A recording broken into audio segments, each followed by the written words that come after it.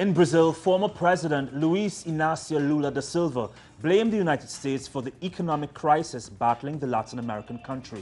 The economic downfall also has President Dilma Rousseff facing her worst popularity rate since she took office.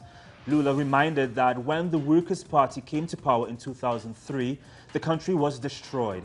Since then, over 30 million people have been taken out of poverty.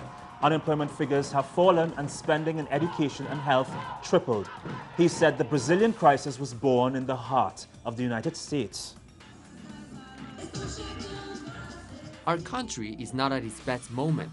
We are going through some difficulties, but it's not President Dilma's fault. Neither is your individual fault. The only thing we know for sure is that the Brazilian people didn't create the international financial crisis. International bankers created it.